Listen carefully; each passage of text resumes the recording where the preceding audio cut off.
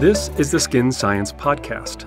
I'm Dr. Thomas Hitchcock, and here we'll investigate everything skin science and dissect it from a scientific perspective, analyze it from a medical perspective, critique it from a consumer perspective, and give insight from an industry perspective.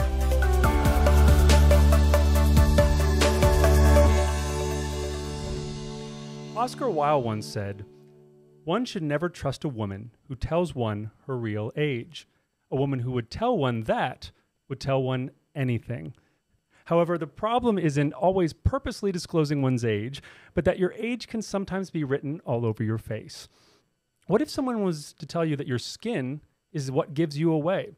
Our skin is exposed to stress from the environment like UV and pollution, but also from inside our bodies via our metabolism. So today, we're going to focus on skin and longevity, what causes skin aging, and a little insight into what you can do about it. But first things first, with me here in the studio, we have the world's loveliest spin doctor, as opposed to skin doctor, Angela McDonald. Hello, Angela. Hello. And we're back again. Thrilled to be here. All right. Once again. And once again, we welcome to the podcast Dr. Doris Day, who is now an official friend of the podcast, no longer really a guest per se, but she's a board-certified dermatologist specializing in laser, cosmetic, surgical, and aesthetic dermatology, a medical educator, and a highly sought-after media personality, a clinical associate professor of dermatology at the NYU Langone Medical Center, and owner of a premier medical and aesthetic dermatology clinic in the Upper East Side of New York City. Welcome back, Doris. Great to be back with you. Happy to be a friend of the podcast. What an honor. That just means now we're going to call on you pretty much every time and see if you're available. Awesome. So today we're very excited about this one and this podcast in particular because we're going to be talking about something that's kind of a buzz thing lately, which is skin age and longevity. There's a huge kind of movement around longevity, meaning how can we live longer, better? And age being, we have a lot of testing and stuff going on genetically to see what our biological age is versus our chronological age, which are two distinct things. And so today we're going to address a lot of those, that buzz that's going on around longevity and age and bring it to skin. How does it affect skin? How is skin age affected and longevity affected? So the first question I want to pose is to the women of this podcast. What is the most concerning thing about skin aging in a women's perspective? Doris, why don't you take that first? Well, I find that it can start really young, and now we're living a lot longer, but I see women worrying about looking older at a much younger age. So women are coming in their early 20s wanting to do preventative in-office treatments like neuromodulators, which would be like Botox or Dysport, in order to prevent the aging process. And I think a lot of what they get is misguided in that, yes, we want to be proactive about how we age and do the right things. But now there's a sense that you can go out and get lots of sun and drink and stay up late and stress and do all these things. And then you can get a treatment or a pill that's going to undo the damage. And while we're getting closer to that, we're not really there yet. And the idea is that I can give them much better guidance about what they can do to age beautifully and age well. And so I came up with one of my best lines for my 20-year-old patients. And I tell them, nothing looks more beautiful in your 50s than sun protection in your 20s. So it's a lot of times it's guidance and helping redirect what they're trying to do and not give them only shortcuts. Right. So what's the old saying? An ounce of prevention is worth a pound of cure. It's more like a ton of cure. A ton of cure. and so it's true, at some point, we look at science fiction, how they can basically fix anything. If you break an arm, they just put it in a machine and it's automatically mended.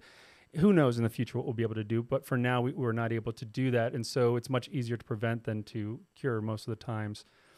So Angela, from your perspective, what is kind of your thoughts on women? Kind of just feed on what Doris just said. If you look at the American Medical Spa Association statistics, what she mentioned there, the 20 to 34-year-old patient is the fastest growing sector.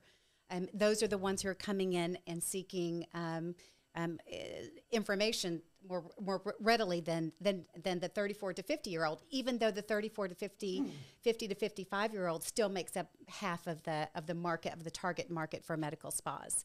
So from my perspective, what I see is women having children later and wanting to stay relevant with younger mothers that they're side by side raising kids with. I see women in the career wanting to pursue their career longer and wanting to stay relevant in whatever field they're in as well. So they're seeking the skin rejuvenation and the skin health. They're seeking health, physical health along with that, in order to be able to raise kids at a later age, to work longer, to have a career longer, and stay relevant with whatever age group that they're working side by side with.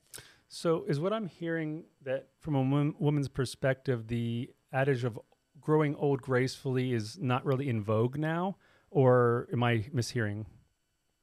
Well, growing old gracefully can mean a lot of things. For some people, it means do nothing and go out there and just basically poison your skin by getting lots of sun and just don't do anything about it. That's not really growing old gracefully. I feel that growing old gracefully is is doing things like proper sun protection, having a healthy diet, making sure that you take advantage of your genetics. If you're blessed and you won the genetic lottery and you have good genes, to do everything in your power to get the most out of your good genes. And if you don't have good genes, do everything in your power to make the most out of them so they behave as much like good genes as possible. And that's really what we're learning. My worry is that the sense that there's a quick fix for things, and especially with the younger population where they think, well, it's not permanent, it'll go away, but they miss out on the opportunity of knowing what they would naturally age like and what they would normally look like if they didn't do these interventions. And so I think we have to be very careful that just because we have things that we could do doesn't mean that we should do them. And the idea is to truly age gracefully, which means doing the things in lifestyle that are helpful and in office to balance out what we see structurally that happens, but understanding that there are structural changes that happen with age. It's different in women than it is in men, but we understand for both that there are specific structural changes so that there's no way that a 50-year-old can look 20. A 50-year-old or a 60-year-old can look rejuvenated, but they won't look like a 20-year-old. And that's a good thing. I think there is something to the beauty of every decade. And my goal is to celebrate that, not to try to undo it or to try to make somebody appear like they're 20 or 30 years younger. Right. And so I guess it's an age appropriate type of, mentality of looking the best you possibly can for your age. Thomas, when you say age appropriate, you just made me think about something. Okay. When we talk age appropriate, thinking about what age is. And I think age is more than one thing. We have a chronologic age, which is that number that you should never tell, apparently, so I'll stop. And then there's the actual biologic number, which is the epigenetic number, right? It's what you do to help optimize your chronologic number. And so biologically, we can be decades younger than our chronologic number. And so you're telling your true age. I mean, I do a lot of testing on myself, and my biologic age, I'm happy to say, is decades younger than my chronologic age. And the older I get, the happier I am about that. Right. And that's kind of what I was driving at. Yeah, that's what I was driving at a little bit, which is, we can be happy with where we are, chronologically, and just be the best that we can be there. But with the science that we're now we're understanding now, it may in the not too distant future be a big possibility to be decades younger biologically than chronologically. And we all know people that just look, quite young for their age, their skin quality is better for their age, and vice versa, right? And as you mentioned, epigenetics plays a large role, as we're going to see now, is that we can't control our genetics, but we can control our epigenetics in some capacity, not on all capacities. And so that's really what I'm driving at, is because it's similar to kind of the movement of obesity versus, embracing your body type. Where's that line of where you're adopting an unhealthy lifestyle versus just knowing where your genetics can take you? But at a certain point, if we understand enough about genetics and epigenetics, and then clinically we can implement those things, then we have to ask ourselves, should we really settle for things that are unhealthy? And if you could argue that when our skin gets to a place where it is aged looking, there are things that are happening that are not healthy inside the skin, which we're going to talk about in a second. But before we get to that, I wanted to get a little bit of a man's perspective.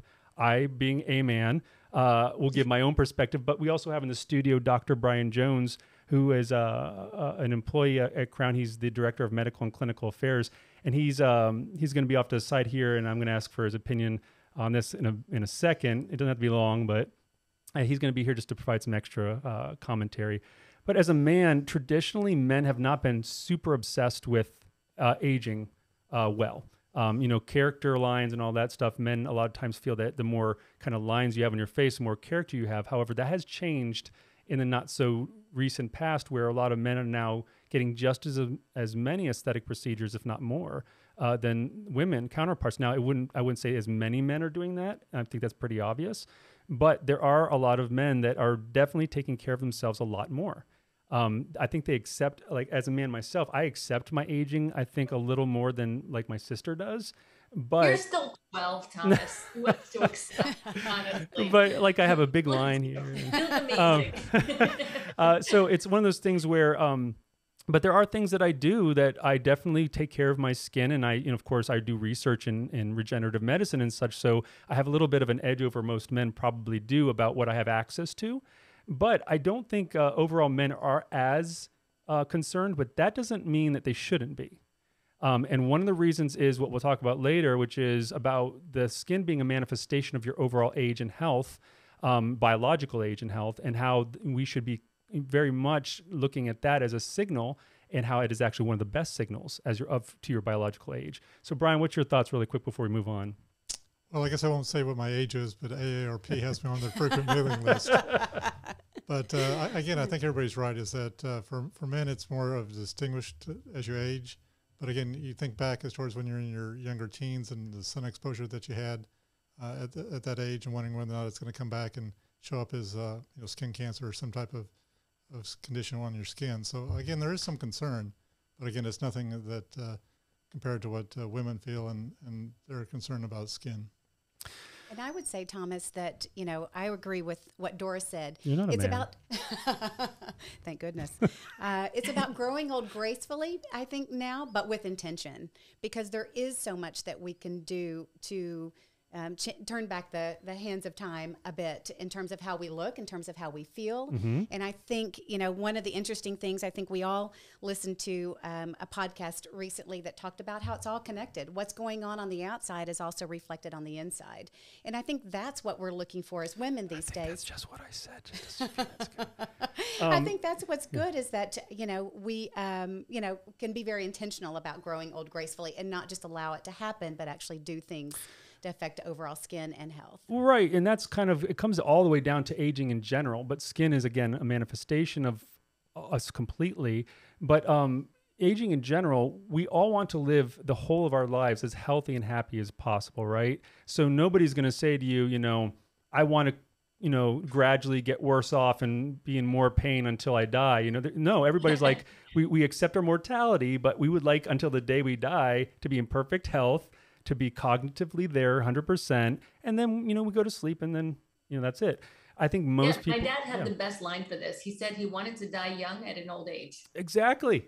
Yeah. And I think that's the goal, right? I know, he always said that. That's the goal, though. That's the goal, is that, we want the best quality of life. And that's why in the skin industry, in the dermatology industry, when you first get into it, you have to kind of ask yourselves, especially as a scientist, I'd ask myself, what am I going to do? What mark am I leaving on the world? What am I doing here? What's my purpose? And a lot of it comes down to the skin. When we actually make the skin better for people, it improves their quality of life. Things like acne, aging, all these things improve quality of life when we can solve them. It allows people to go through their life with confidence, and also, as we talked about, a lot of times what we see on the outside reflects what's on the inside. But the caveat there is there are some aesthetic procedures that can mask age, right? And we'll get into that in a second. But before we get into that, I did want to talk to what causes skin to age. And so let's really briefly talk about what causes skin to age from a perspective of like your patients, Doris. What do they think causes skin to age? What is their mindset of what I should or shouldn't do to keep my skin young? Well, everybody comes in and they say, well, I wish I could go back and do less sun exposure. So we know that probably 80 to 90% of skin aging from the external factors is from UV radiation. And we know down to the matrix metalloproteinases, the thymine dimers, genetics that already have you starting off with a few hits depending on your skin type and your family history of skin cancers and aging, that some people are prone to these things at a younger age than others. And so all of those things, patients will come in and say, oh, it's gravity. My gravity is always there. Gravity doesn't just happen when you hit a certain age, but at a certain age, when you lose the collagen support, you lose hormones that are building collagen, you lose the ability to repair and naturally rejuvenate. Your skin does this every day, but as you get older and as you naturally lose estrogen, if you don't replenish it, and as you break down collagen and you're not replenishing it, then you'll see the effects of gravity. And you'll see it in some areas more than others. And what we've learned is that you have bone, which is the skeleton, that's your foundation. You have ligaments, you have fat, you have subcutaneous tissue, and you have the layers of the skin. And they age at different rates. And so even with fat, you have superficial fat and you have deep fat in the skin that age at different rates. And I've even been seeing that the mid face ages at a different rate than the lower face. The lower face and around the mouth ages more like the neck. And so you really have to protect those areas and treat those areas differently. So when people get fillers or do treatments, the areas that we treat in the mid face and the cheeks can last for years, but the lower face may be gone in as little as 6 months. And because the lower face is so functional, we have to be careful what we use in those areas to not make the face stiff so that when you try to talk or smile or move, you can still naturally animate. So there's a lot that goes into aesthetics of rejuvenation, and that understanding of the functional aging is really in its infancy, because before 20 years ago, it was really about age, fall behind, do a facelift. And facelifts were about structural redraping. Right. Now, because we're not talking about surgical interventions, we're talking about non-surgical interventions, we're learning that there's a lot more that goes on. And so I talk about injection anatomy as opposed to surgical anatomy. And they're two very different things, even in the same face. Right. And, I think that's also on the subject of getting interventions for signs of aging. Is where we kind of need to also have the discussion of, okay, well, what is masking aging and what is actually addressing aging? So if, for instance, getting a filler for, for aesthetic purposes, like if you want bigger cheekbones, is different than getting it because of volume loss due to aging, atrophy because of aging. But one thing about that a lot of people don't also realize is that, we hear a lot of things about collagen in marketing. And people understand, I think, that there's a lot of collagen in skin, which there is.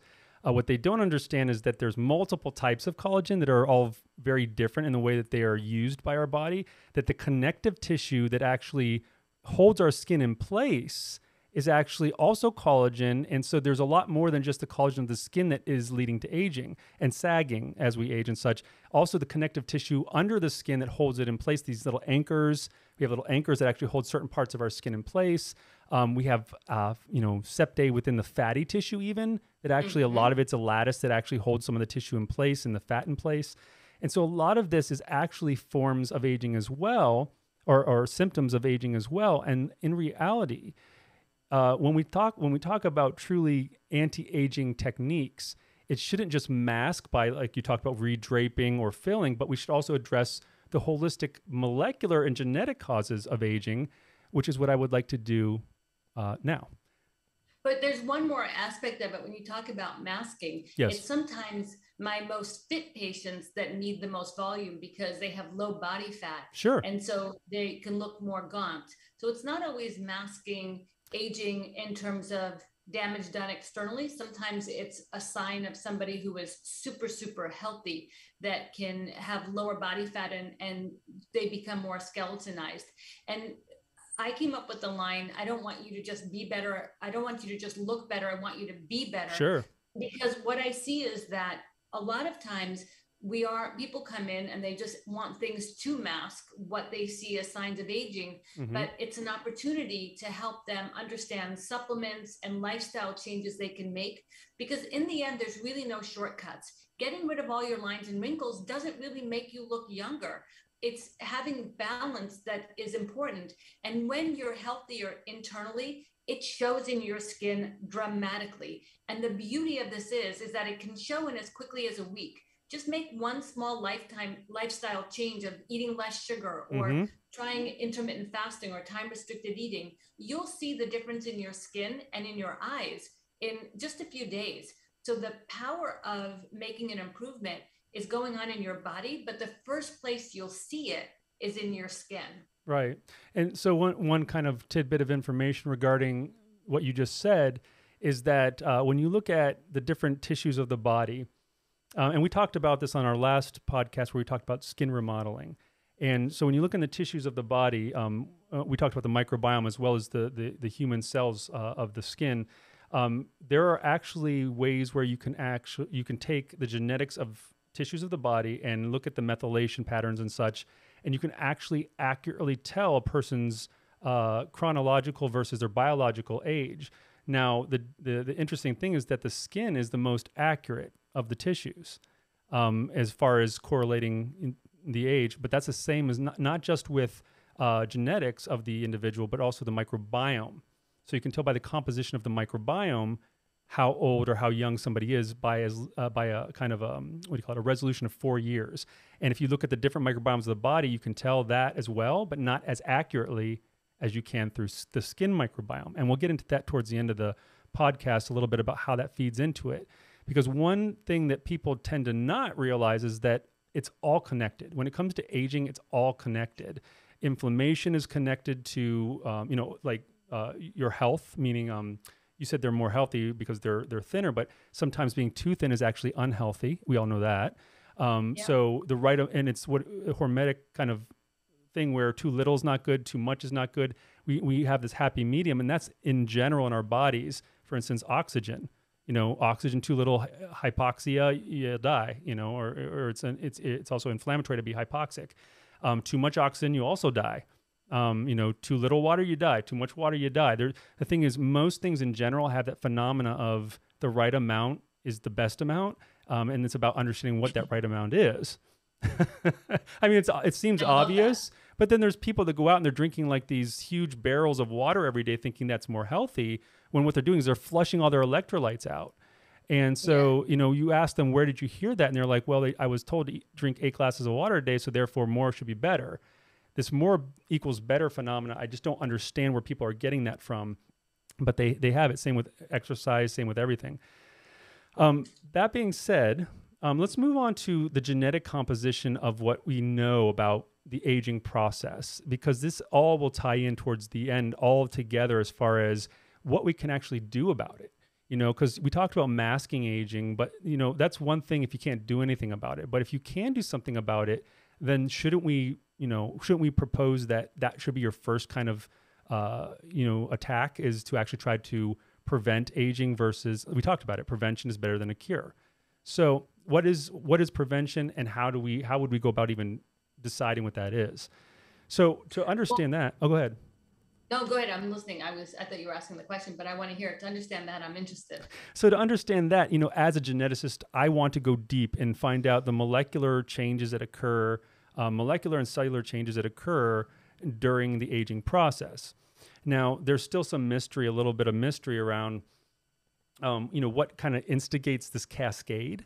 But we do know that it's interconnected in the sense that certain genes do have changes as whether they're upregulated or downregulated. And so different genes are very important in the aging process. And what causes those changings? There's a lot of epigenetic stuff. There's a lot of environmental stuff. But then there's also some stuff that just happens to everybody, and we're still trying to figure out why.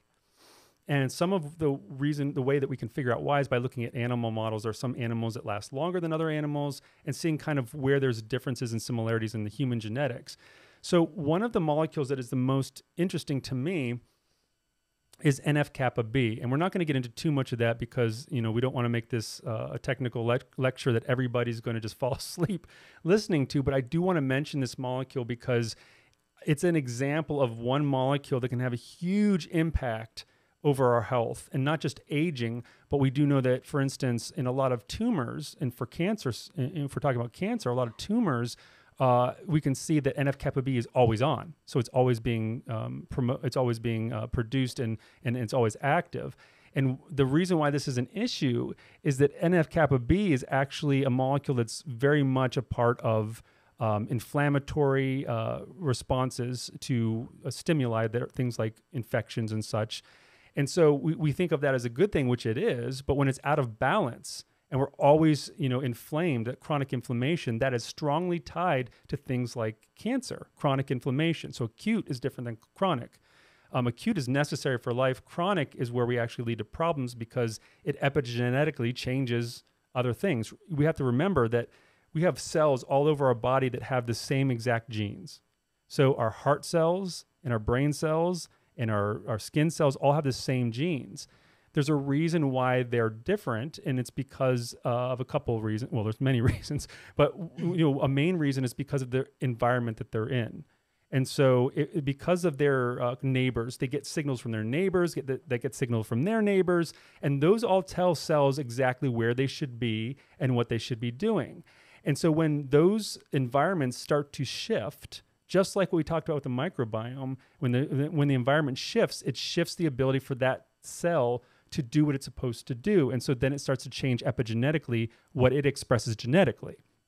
So we actually are going to affect our genes of any given cell based on the environment that it's in. And a chronically inflamed environment is going to be very effective in changing the expression of certain genes. And so NF-kappa B is one that we find that when it's out of control, it can be associated with things like cancer, obesity, and what we're talking about today, which is aging. So the real question is, okay, why does it play a role in aging? And part of it is, because it actually blocks other genes that are important in the things that fight aging in actually from being expressed. And one of the main ones is something that we've been talking about quite a bit recently, which is the sirtuin genes. And so the sirtuin genes got a lot of airtime several years back because scientists were looking at resveratrol and other type of antioxidants were actually upregulating these genes. And these genes were efficient in reducing the amount of senescence, which to anybody who doesn't know what senescence is, it's basically when cells only have a limited ability to divide. A skin cell can only last for so long. It can only make daughter cells because they divide everybody knows that they divide. And they can only divide so many times before they crap out because their genetics becomes in danger because the telomere is shortened. And we're getting really technical here, but I'm going to get past that in a second. But so we only have a certain amount of times that can happen before they become what's called senescent, which means basically they're ready to die. They're ready to be, they've gone through all their divisions, they're ready to die. And typically they give out these inflammatory signals that tell the immune system come and gobble them up, get rid of them, and get rid of, and then that way they won't cause any issues with the rest of the body. Additionally, there are also other type of regulatory pathways where you can cause what's called xenomorphics, where it can delay senescence. So you can actually inhibit a cell from getting senescent and leading to issues. And so that's kind of another way that the body deals with that. But unfortunately, over time, we lose this ability to monitor for these senescent cells, and they start to accumulate. And the more they accumulate, the more inflamed the tissue gets. The more inflamed the tissue gets, the more this NF-kappa B is going to be expressed, because it's kind of this feedback loop between inflammatory signals and secrete or upregulation of this NF-kappa B. So it becomes this like horrible cycle. And so that's why scientists are now looking for these molecules that can actually reduce things like NF-kappa B, because they're thinking if we can break the cycle, we can then start to see if we can actually reverse the aging process. And they've shown in some animal models that they can do this. And a lot of it centers on these sirtuin genes and genes like these sirtuin genes, because these sirtuin genes, if we look at what they do, is they basically are factors, genes. There's quite a few of them, less than 10. I think there's around 6 of them, And these genes actually can delay the telomere attrition, which is what we talked about, why there's a limit to how cells can divide, because it delays that shortening of the telomeres every time it divides. It sustains integrity of the genome that way. And then it also promotes DNA damage repair. And so DNA damage repair is where, when Doris was talking about UV damage caused by the sun, one of the things that is the reason why we can actually remodel and heal from that is because those thymine dimers that are created and other genetic issues that happen because of UV damage, our body can fix those. We have genes that's all they do, is they go and they fix these genetic mutations that happen, or these thymine dimers, or these these things that can happen genetically when we're exposed to radiation. But when those genes are turned off and we dampen that ability, we get things like mutations, and we get things like histones that are not regulating properly, so you can't have proper genetic regulation. And so this all is to say that there are some fundamental genetic elements that we do know about, that if we can cause better regulation of those genetic elements through epigenetics, we might be able to not only delay aging, but actually reverse aging. And that's where Doris was talking about actually being younger biologically than you are chronically, because you can actually change that. If you can actually remodel your tissues and your genetics through instigation of these epigenetic type of anti-aging in the real sense, or what do we call it? De-aging versus anti-aging. Because, yeah. So if you can actually do that, you can actually reverse your biological age. Now, can you live forever? Probably not. But you could probably live better for longer. And that's where the real question comes in. This is all great, but is there anything we can do right now that would allow us to do what we just talked about, which is, upregulate those sirtuin genes, downregulate things like NF-kappa B. And so, Doris, I mean, there are some things that we've talked about, as far as like flavonoids and such. What are your thoughts on what we can do now to actually improve our aging process? Well, I love that discussion. And this is something that I worked on 30 years ago in a lab at NYU with Mickey Blumenberg and his postdoc, Mariana Tomek-Kanek. We looked at retinoids, the effect of retinoids, antioxidants on skin cells. And specifically, the marker that we looked at to see the benefits or detriment was NF-kappa B. So this is something that scientists have been looking at, and we're getting better at it to understand, but it also helped me understand the power of what you put on your skin. That if you have the right formula of skincare products, retinoids, antioxidants, peptides, hydration, and you protect that biome. I mean, we didn't talk about the biome then, but it turns out that it does affect the skin biome as well. Mm-hmm. So we're building on the foundation of understanding those markers as a measure of how well we're doing, and then looking at the ingredients that will help up or down regulate those markers as a sign of our success in that. So I think taking supplements is really helpful. And so I've added several to my list of things that I take and what I recommend to some patients, not every patient, and then topicals as well. But honestly, diet, exercise, sunscreen are the three most important things that will affect 90% of it. And then the other 10% is all these other things. So if you really want to protect, just start as simple as sunscreen every day and being sun smart, which means wearing a hat, sunglasses, physical protection, sun protective clothing, avoiding midday sun, making sure you have enough vitamin D from your diet, not as from the sun. And then you can add in things like metformin that I think is a great thing to add in for the diet. I think it's one of the most inexpensive and helpful supplements that will help you age. Also, there's a fern-based extract called Polypodium leucotomus extract that has been shown to have some benefit, a good amount of benefit against UV and pollution. So it's not going to make you not burn if you go in the sun, but it'll help reduce the damage, and it will optimize your sun protection. So there's a lot of things we can take and a lot of things we can apply to the skin that will help reduce the stressors from pollution and UV rays that are unavoidable after we try all those other measures to reduce our exposure. I don't want anyone to not go out in the sun. I think sunlight and sun is so important for our sense of well-being and our health. but it doesn't mean that you have to damage your skin in the process. So it's not that you should be indoors and be a vampire, like a vampire. It's just be sun smart and make the most of your time outdoors. Right. And I think a lot of people don't understand that, the sunscreens that we use are not usually 100% effective. So you're going to get a little bit of that wonderful sunlight, and you do need a little bit of the UV in there. And no one's applying enough. That's right. That's right. Enough. So although they label right. it SPF a certain, it's usually not getting that SPF. So at the end of the day, you do want to go outside. And again, it's one of these things where these mechanisms we talked about, which is a little bit is going to be good, right? You not too much, not too little, because you do need a little bit of sunlight for not just for your skin health, but also for your just sanity. That's what I meant, was for your sanity. Yeah. And the time to go out is the beginning of the day and the end of the day. Right. And then also, there's a myth about, vitamin D production. We know that you can get that through your diet. And really, it's naturally found in foods. You know, it's not like it's the only place to get it is from the sun. So I wouldn't count on the sun. And also, we don't really have good data on, as you get older or as you have a lot of sun damage, is your skin really making vitamin D from sun exposure? Mm-hmm. So we all talk about 10 to 15 minutes of unprotected sun exposure, but for somebody who's very fair, that'll fry them. For somebody who's very dark, it'll do nothing. Right. And so I don't think there's an amount that you can have. And then again, as you age, is that as efficient? Are there parts of the bodies where those receptors are better?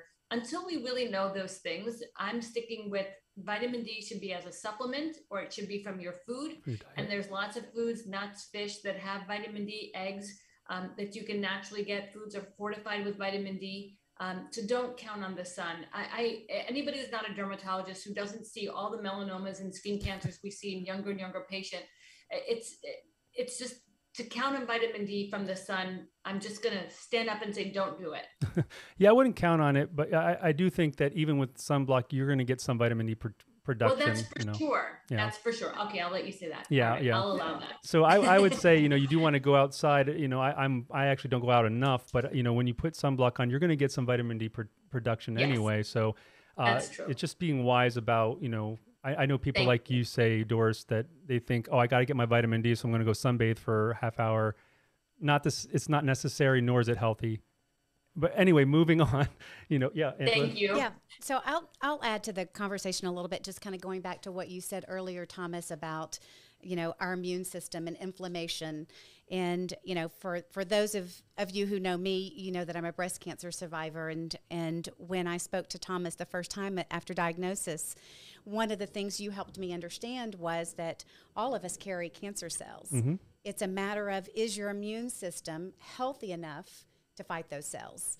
And inflammation being a big part of why your immune system is not able to fight cancer cells and clear cancer cells. And so, having been through now cancer treatment and looking at working with a well-known integrative oncologist out of Chicago, who has Dr. Keith Block, who's written a book called Life Over Cancer. Mm-hmm. And being in his program now, that's what he does. He optimizes the body to fight cancer cells. So through a series of supplements and extensive blood work, he's able to judge whether he's hitting the markers that he wants to judge. And he's doing so by monthly supplements, daily supplements, but also in quarterly infusions as well. So that whole idea of we can change our immune system and inflammation in our body through taking supplements is near and dear to my heart. And then being part of the medical aesthetic industry and realizing too that outwardly we can be doing things, just as Doris said, through topical ingredients to counteract what we see on the outside. So two subjects, that are very close to my heart is both what we can do both internally and externally. And Angela, you're so right. We use sunlight in dermatology all the time to reduce inflammation in the skin and treat conditions like eczema and psoriasis, which are sun sensitive, and even some cancers like mycosis fungoides. We sometimes use sunlight, but what we've done is we've been able to filter out wavelengths of UV light down to narrow bands of UV. So UV is a series of energy wavelengths, and it's a spectrum, and we can narrow it down to just a few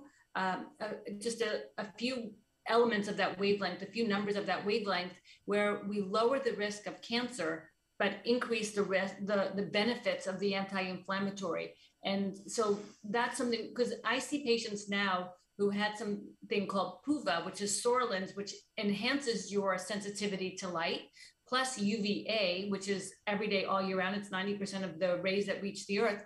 And seeing those patients now, they're covered in sun damage and skin cancer. And every time they come in, I'm having to take things off them.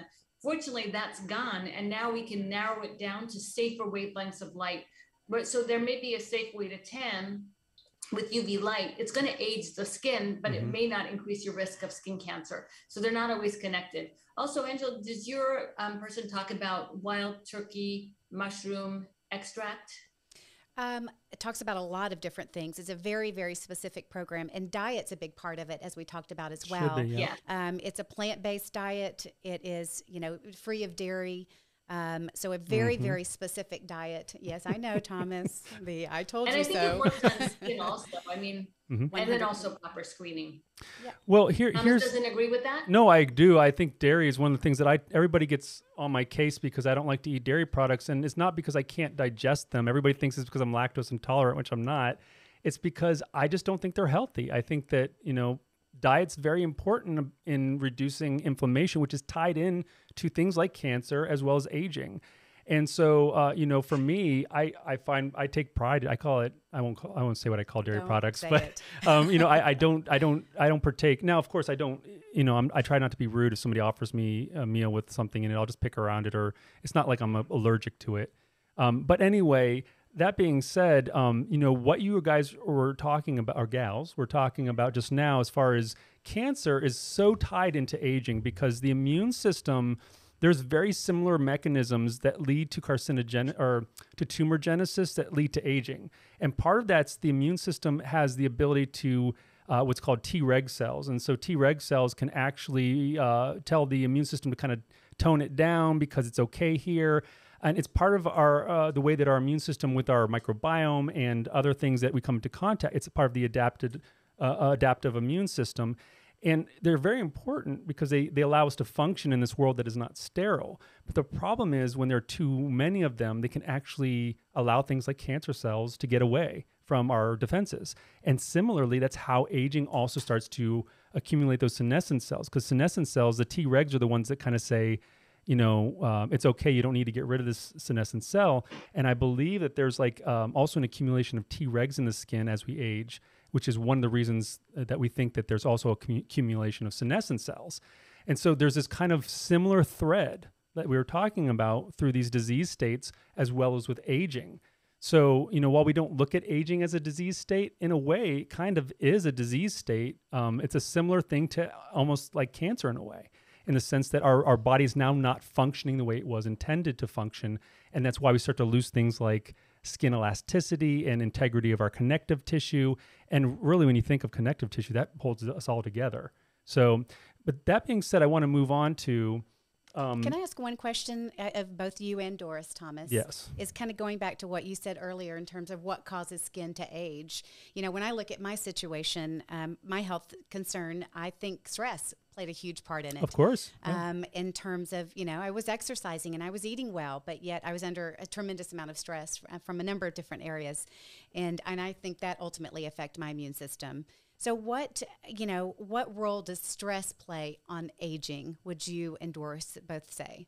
Do you want to go first, Doris? Stress plays a very big role. And one of the things I talk about in my book called Beyond Beautiful, and I talk about my patients on a daily basis, is that life is full of stress, and stress can be very positive. So we can't avoid stress. I mean, I live in New York City. We live on stress. It's our food here. But it's not about having stress. It's how you manage the stress and how you perceive it. So if you change your perception of it, and as we get older, you have experience. So you go, okay, well, I've been through stuff. I'm here, so I can overcome and I can handle. And then you have that comfort of saying, not only the end of the world is the end of the world, and not everything else has to be the end of the world. So even getting a very horrifying diagnosis as you had, Angela, and I'm so happy you're okay, that feels like the end of the world. But then you look at the data and the statistics and the care that we have and the access we have to healthcare, and we say, okay, well, I'm going to handle this. And you just put measures in place to say, I'm going to deal with what I can, get myself as healthy as possible, do what my doctors tell me, and I will be okay. life is that's part of the journey. And then finding that there's a good side to it. I had a patient who I ended up diagnosing with melanoma that ended up being metastatic melanoma. And I got him into these clinical trials, and now he's more than 10 years out and cancer-free. He's cured of what was otherwise a death sentence. And he told me that was the best thing that happened to him, because basically he was a schlub. I mean, he was just slogging through every day, no real purpose, and didn't diet, didn't exercise. Once he had this, he's run 3 marathons. He moved out to California, has like this most amazing, rich life that it opened his eyes to that. So I think with everything, there's a flip side and there's an opportunity. And it's when I see people who go through those difficult moments in time, but they don't see it as a stress that's like the end of the world, but as also something they have to get through. And then they see that they now can help other people or have a different purpose in their life that they didn't ask for and didn't deserve, but they make something beautiful of it, as I know that you're doing. So I think that's the thing about stress, is that stress is different things. I see people who break out from stress, people who get ulcers from stress, people whose hair falls out from stress.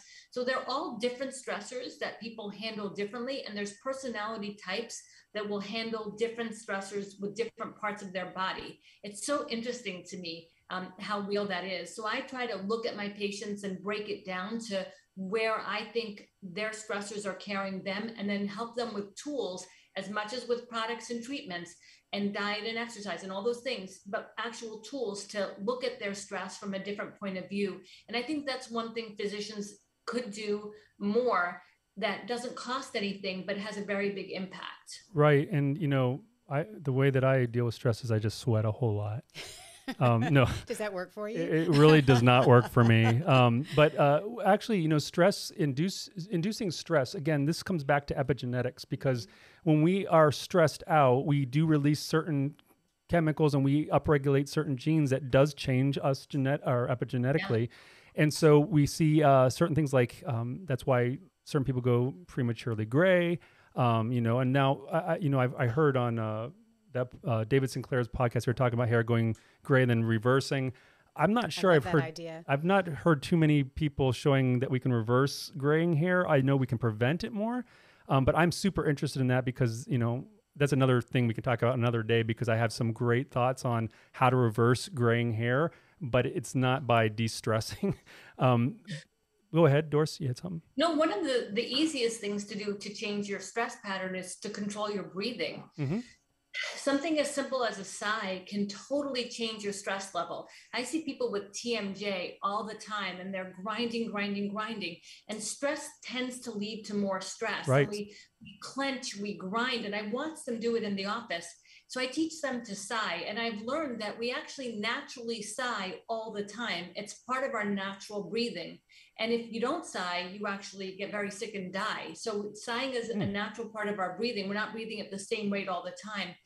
Every now and then we sigh. So if you pay attention, you see you're doing it. But if you intentionally sigh more often, when you do that, you cool the brain, you improve your oxygen level, and you end up thinking more clearly, and you just change your whole direction of stress. So sometimes it's as simple as a deep sigh or a slow, deep breath that's controlled, and then having an intention of changing the path that you're on. Okay, so when I'm passive aggressively sighing at people, I'm just going to tell them it's because I'm trying to de-stress. No, that's a yawn. A yawn is different. A yawn is a sign of hostility. Okay. So that's different than a sigh. We know that in animal models that when they yawn, they're actually they're like, I don't like you right now. Oh my goodness, my dog yawns all the time. He hates me. There you go. I'm just kidding. There you go. So, coming back to the topic here, though, is when we think about these things that lead to aging, we talked about how there's a common thread with cancers and aging and such. Interestingly, again, to that common thread, there's a lot of research right now about senolytics, trying to make drugs that are either novel or even existing, whether we can use them to rid the body of senescent cells or actually to make those senescent cells not senescent anymore or to delay senescence. And interestingly, a lot of the ones that are being investigated are either alone or in combination chemotherapeutic in nature. They're cancer drugs. And it makes a lot of Love it. sense, right? The real question is, what the correct dosage is and all that, because it's a very different reason you're using it. But also there's a lot of great natural molecules that they're showing have benefits to doing these things. So things like naringenin, which is a flavonoid. And there's actually a list. There's a paper that I can actually put in the notes of this podcast, that there's a list of flavonoids and other molecules similar that are found in fruits and vegetables that we can find today as a supplement that actually do things like downregulate or block NF-kappa B in part, and has been shown clinically. This particular one, naringenin, actually is clinically shown to reduce skin age and senescence in senescent cells in skin. And so there are things out there already that we can do to start to lower our biological age in our skin. And we imagine if our skin is lowering, it's probably systemic as well. So it's very important that we, as people in this space in science, as scientists and clinicians, and as an industry, start to look into how we can not just make skin look better, but actually look younger, but actually skin to be younger. And I think in the next probably decade or so, there's going to be a world of difference in how we practice dermatology because of this. And I'm super excited about it. And we're not even halfway through, although we are more than halfway through. Yeah, but is it bad that I'm thinking that with all these things, I can now go out and eat Cheetos and Doritos and get sun and even smoke and then just take these pills and then just undo all the damage? Like, everybody sort of wants that shortcut. I kind of like the idea because I really like Cheetos and Doritos. I don't really like the sun, but I like those. I like those awful foods. And I would love to be able to eat them and not have the damage. Right. And maybe someday we'll be able to do that more easily. But as far as damage, as far as damage is concerned, though, we do want to briefly talk about this idea of mimetics, of things that are mimicking adversity or abundance. And so we know of this kind of phenomena where if we do intermittent fasting or something that is going to mimic a stressor, because you talked about stress being a bad thing, but acutely, stress is actually not a bad thing because it allows our body to actually go into a kind of mode where we upregulate certain genes, downregulate certain genes, and it's been shown to be beneficial for the de-aging type of mechanisms. And so there's things like excess heat, excess cold for acute periods of time that I really wanted to briefly mention. So with heat, we know that uses of sauna over time can lower, and it's been shown in studies to lower cardiovascular issues. Now, that being said, in dermatology, we tend to tell people you shouldn't take hot showers because hot showers can actually reduce your skin barrier and lead to like exacerbation of things like eczema. And so, Doris, what's the happy median there? Well, maybe sauna, which is dry heat, can actually pull more oils and have a benefit. And you want to minimize the long hot showers because there isn't a benefit there. So it's how you get the heat or how you get the cold and how long. And I've seen athletes, unfortunately, who are so good at powering through difficult and painful situations that they don't listen to their body and they keep powering through, and you can die. I mean, there's an nth degree of this that is going too far, and it's listening to your body. If you don't feel good in that situation, then stop doing it. And you don't necessarily have to go for so long or do so much. So build up to things. Always see your doctor first. And if I see people who are told to wash their hands and they come in and their hands are washed literally raw. True. They've washed off the outer layer of their skin. Their biome is destroyed. And now they're more prone to infection, but they keep washing their hands and their hands actually physically hurt. So washing your hands is a good thing, but excessive of anything is not a good thing. And so we need to educate people on what those parameters and barriers are. Right. And now I have to hop off. I'm so sorry. No worries. Doris, thanks so much. We didn't get everything done that we want or discussed that we want to, but we're going to stay on a little longer. Yeah, you'll be back, but we're going to finish with a couple of things. And Doris, It was always a pleasure. Have a wonderful evening. Thank you. Bye. Thanks. So, we got to most of the first part. We just had way too much fun talking about some of these things. But I did want to bring a couple of things back into kind of consideration before we finish the conversation. Where are we, Alan, as far as time? 6 minutes, okay. So we can go a little bit over. I think that's okay. I'll ask the boss. We can do whatever he said, we okay, want, yeah. right? So, all right. So, and then I'd like to get a little more feedback from Dr. Jones over here as well. I do definitely want to get into the microbiome and how that plays into aging. And so Doris and I, we are writing a book on the skin microbiome, and one of the chapters is on the effect of the microbiome in disease states. And one of those that I listed in that chapter was aging. And the more I wrote about it, the more I realized that there's a lot to say on this. But let me just skip down to that right now, which is, what is the relationship with the microbiome and skin age? And so we talked about how there's genetic tests that you can do to look at your biological age versus your chronological age, looking at DNA methylation and such. Same with the microbiome. We talked about that earlier as well, that you can look at the microbiome in the skin, and it's the best indicator of the microbiome on how old you are. That is also, arguably biologically versus chronically, although I believe that study was chronologically. But if we are able to reverse aging on the skin, the biome would not change as drastically. So therefore, it would probably more mirror biological age. But we talked about last podcast about skin remodeling and how, when we're younger, we are turning over tissues anyway, but there's less damage to turn over. And as we age, we accumulate damage. And so basically, we talked about the remodeling process. We'll move on from that. Go back and listen to that podcast if you want to hear more about that.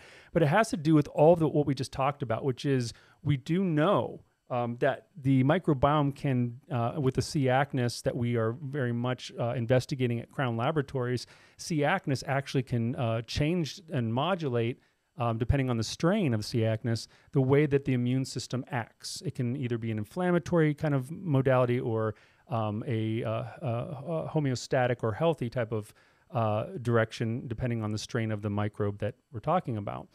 And this, of course, when we tie in everything to inflammation, we basically say this is going to have an impact on age, because if you're chronically inflamed because of the microbes in any given area, that's going to play a part in the aging of the skin, right?